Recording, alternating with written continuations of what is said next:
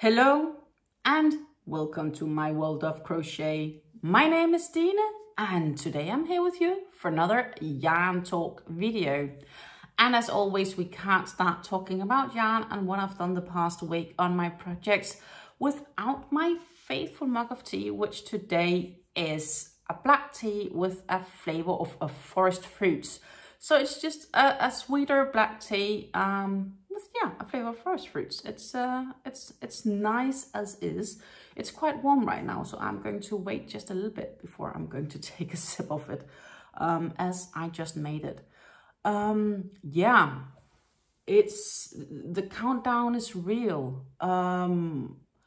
Basically, depending on when you're watching this video, but assuming that you're watching it sometime Friday, Saturday or Sunday, I will have 3 working days left, which basically means my current job is coming to an end. I spent quite some time wrapping up the last bits and pieces at work. It has been busy at work as well. So therefore, my progress on some projects have definitely not been as much as they normally would be. On the other hand, in a bit more than a week, I have plenty of time to start working on some of the projects. I do have plenty of things I need to do as well on the side, but I have more flexibility, which I'm looking forward to tell you guys about. There will be lots of more content also coming up because I will have more time to record some content, including tutorials. There are tutorials people have requested for, so they are in my planning. I do have quite a bit of planning for content, so yeah, please stay tuned for that. And I have other plans coming up as well related to this channel. I hope you will enjoy that when we get there. But let's get into the yarns, because that's kind of why you are here, I assume, not just to hear me ramble about my regular life, right? The first project, because we do them chronologically, and currently I do have 4 projects we can talk about. I need to start up some new, I guess, but I will, as said earlier, have plenty of time to add a few more projects to this list soon. As mentioned, I work on these projects in a chronological order, or well, at least we talk about them in this yarn talk videos chronologically as in the order I started on them. And the first project would be the Fleur Mosaic blanket, though I have not progressed since last week on Fleur. I've basically been quite busy on other things. You will also see some projects has progressed nicely, but Fleur has been a bit on the back burner. I will definitely look back into Fleur the coming weeks, because very soon I'm going to have to change this burgundy into a brighter red. So right now it might appear slightly black, it might appear slightly burgundy, but it is like a red wine red. Like here we get the right lighting on it.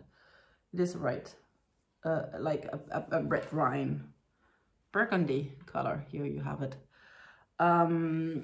It will be changed into a brighter red. So I'm at row 45 right now, and I need a row of white or cream, and then I need one last row of the burgundy, and then I'm changing into this red. And before I'm changing into the red, I am definitely going to cake that yarn, because once caked up, I can easily put them on the yarn holders that I showed you in last week's yarn talk video, to kind of help me keeping the yarns out of trouble. In that sense, I do mean tangling, because right now I'm just working with these sort of loose skeins, and honestly, I should have predicted it, but it's proving to be a little bit of a keep your tongue straight, so you don't tangle them up. And I can do that better. When I started another project, I did not have those yarn holders. I've gotten them since, a great deal from Temu. And I'm gonna basically take yarn winder, cake up these skeins so that they are cakes, and then I can place those on the yarn winders, and I can start pulling from the outside of the cake and they will like just nicely turn around without tangling too much. So yeah, I'm definitely looking forward to that bit. And the blanket is slowly getting too big to actually proper lay in my project crate, so I may need a new project crate as well eventually. But that is something I had expected for a bit. But that is the current project crate here. Yeah. So not progress, but I'm still happy with the progress I've made. I know I will be making progress. I'm not sure if I will reach it for next time. I might have actually. Depends on how this weekend goes. I do have a few appointments I need to attend to, which is not yarn related, unfortunately. The next project I'm working on, or started working on, is my Aikor scarf. The Aikor scarf is like the Christmas shawl or scarf. And I'm working in a 3.5mm crochet hook in a YarnArt Rosegarden cake. YarnArt is a Turkish yarn brand that has the most gorgeous color changing cakes. The Rosegarden is 100% cotton cake. They come at 1,000 meters, so 1,093 yards, to 250 grams, so that's like 8.8 or something like that ounces. So it is a thin, fine weight. This is what I have left on the cake, and as you can see, we're really into the greens now. Gorgeous greens, by the way, and it's getting slightly ever so darker here. So we are like medium green, and the darkest is very center. Not much left, not much left. So I'm really closing up towards the end here. And now I need to try to keep track because it is getting quite long, as you may see. So let's start doing like this. You can see the Christmas trees in there. This is why it has its name. It's by a Hungarian designer named K.A.M.E Crochet. Pattern I've gotten from Hobbii. I do also believe she sells them on Ravelry. But yeah, in short, the cake started outside in this brown, and we're going into these lighter browns into this green. And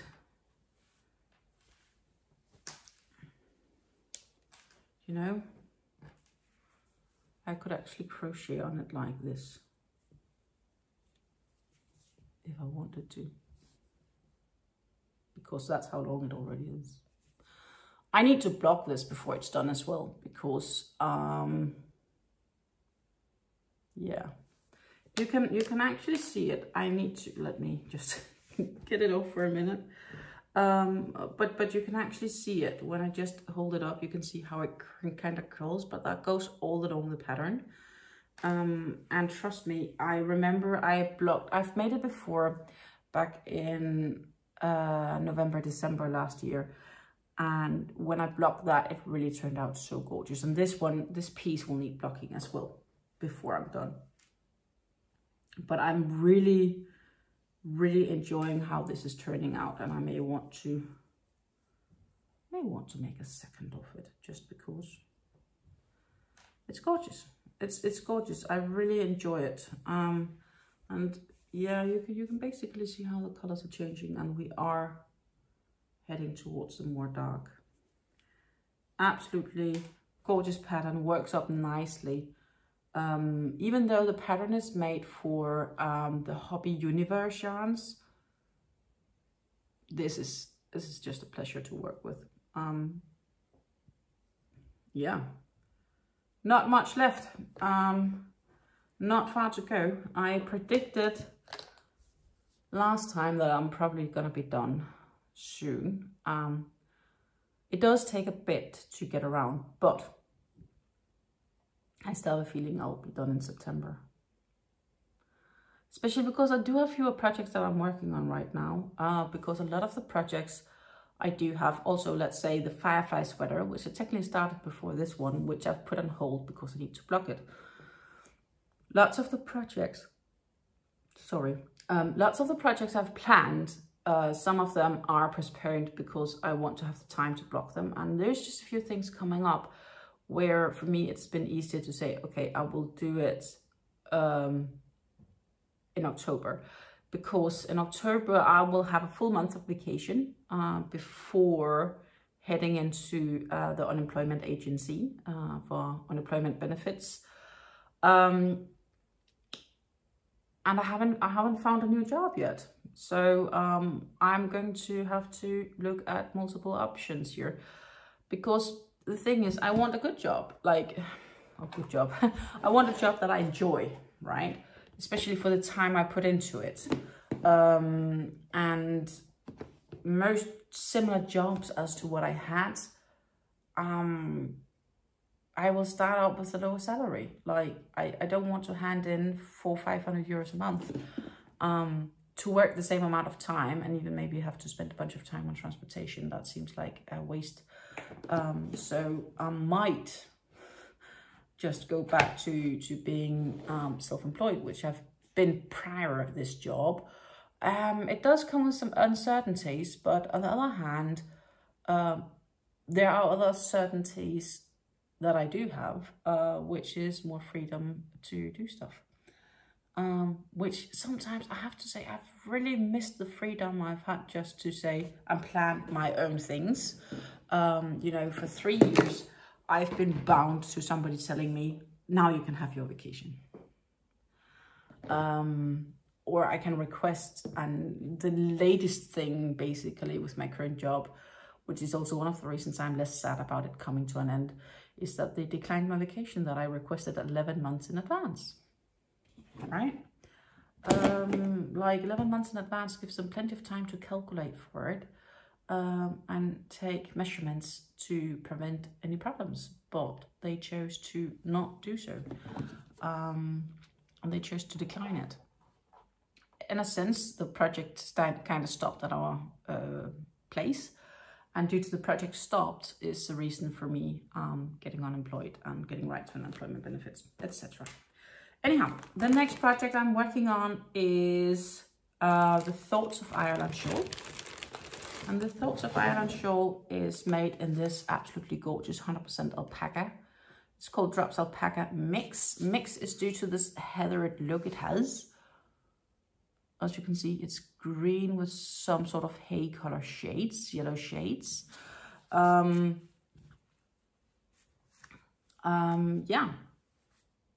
Gorgeous yarn. It is a fine weight yarn.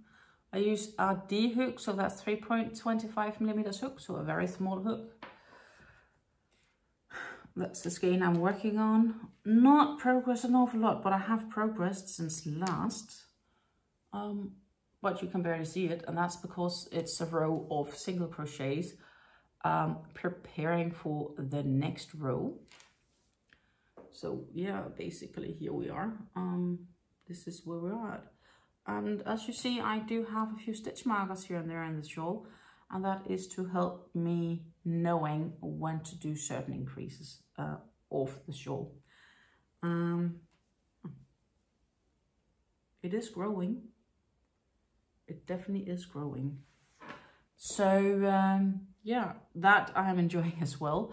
I need to get some wool detergent for soaking it in, because this one I feel will look so much better once blocked. Again, it's not something I need to worry about blocking, because I am definitely not done for a bit.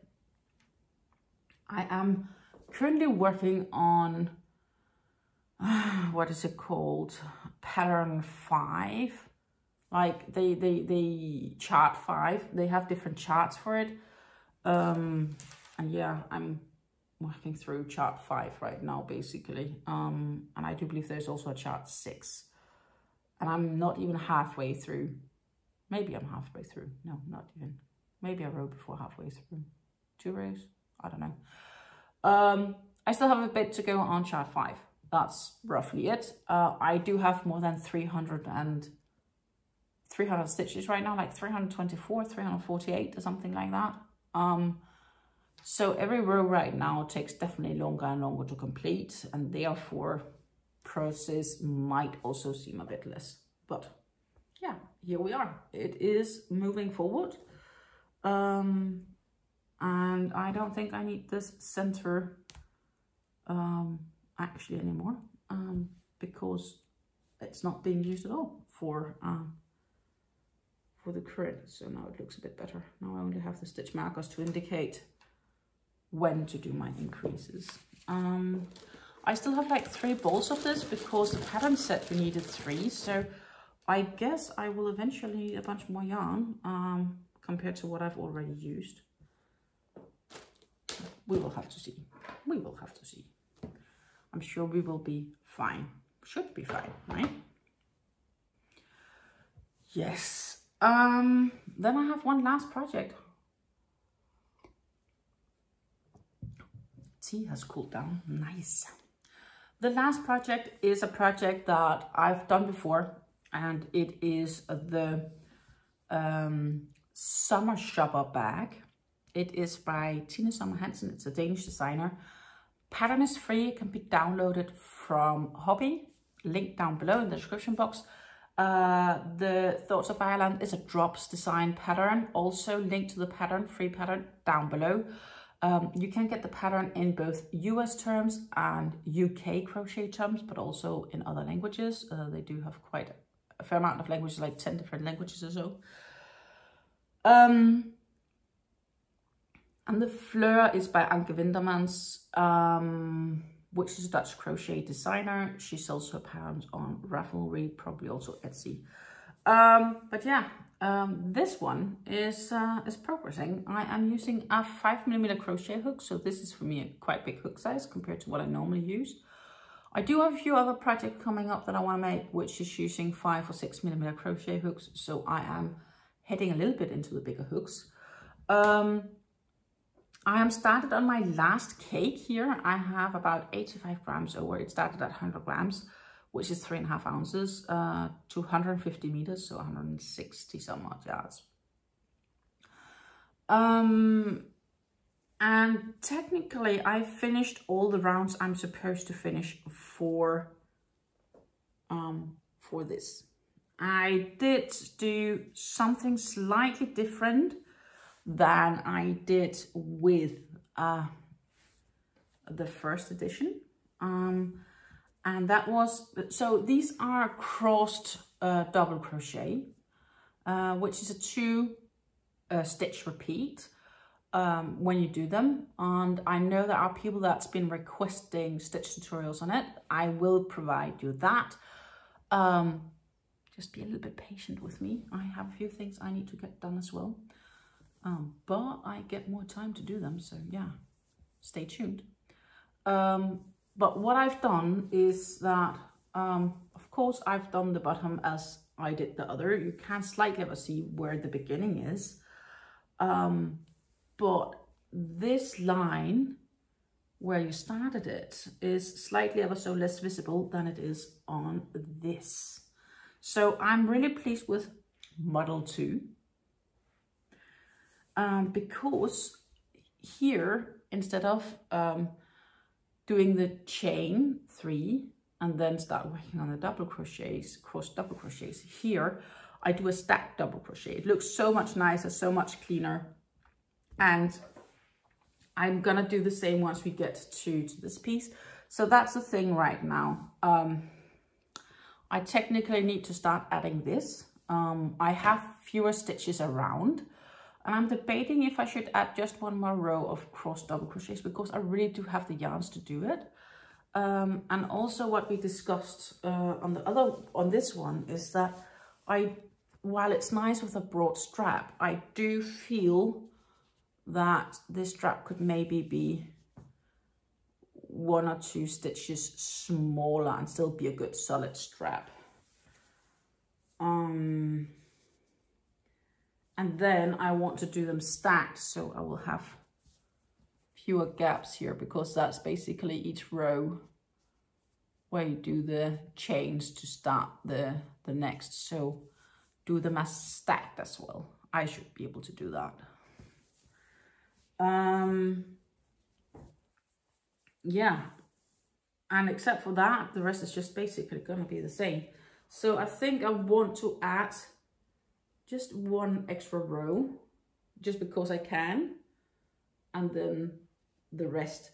And what I also wanted to do was to increase this by, let's say, 5 or so rows, to have the feeling that you have a little bit more room under your arm when you have it and wear it. So that's my plan. So, you know, that's, you know, in one way, it's a nice thing when you work on things like this. You find places to improve both your craft, but also your skills and the way you can adapt it to fit your needs and desires. And something is telling me it's not the last time I've made this summer shower bag. I'd like to actually make it in different colors, maybe. Cotton yarn is really working nice because it's sturdy and it's not, you know, it usually tends to keep its shape. So I'm so far really happy with how this one is working out. I genuinely is. I worked on it last week's Yarn Talk video, not Yarn Talk video, last week's live stream, morning live. This week I didn't have a morning live because I had other appointments.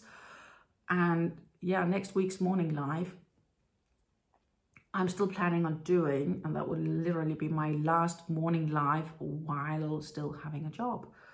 And I think what I might do is I might just keep this one unworked until then, and then we will add a round of double crochets during that morning live. That seems like a really good plan, actually. Yeah, that's probably what I'm going to be doing. And then we will see how the rest goes, but I'm sure it will be absolutely fine. Happy with the progress, and I'm expecting this one to be done quite soon. Many more things to come up. What is that, of course, on Monday I do have a new tutorial for a left-hand crochet. It is my right-handed tutorials that I'm currently flipping around for becoming left-handed to watch. Because I know that we have left-handed crocheters out there who finds it easier when they can watch a tutorial being done left-hand when they also left-handed themselves. So this is to help left-handed people equally as well as I hope I help the right-handed people, so that they need to use slightly ever so less imaginations to mirror my videos, because I kind of mirror them for you. And I hope it's appreciated by you left-hand people out there. I'm personally right-handed. I can crochet left-hand, but it's not going as quickly, and I really need to be much more aware of what I'm doing, because I'm sort of like, some things I can do left. For example, if I'm eating, you will find me eating as a left-handed person. Yeah, I think that's pretty much rounding it up. It's not the longest Yarn Talk video. It is, as I said, it's been a busy week, and there is many things to come up and ahead. I thank you for watching and hanging out with me. If you haven't done yet, don't forget to hit that subscribe button, because lots more content is coming up on this channel in the coming month. Also, I'm happy to announce for you guys, if you haven't noticed, I hit 1,200 members earlier this week, which positively surprised me. And it is still building slowly and securely. Yeah, thank you for hanging out with me. Don't forget to hit the like and thumbs button. And I'm going to see you next week in my morning tea live, if you happen to be up that early, or in next week's either left-handed tutorial or Yarn Talk video. Take care and happy crafting. Bye.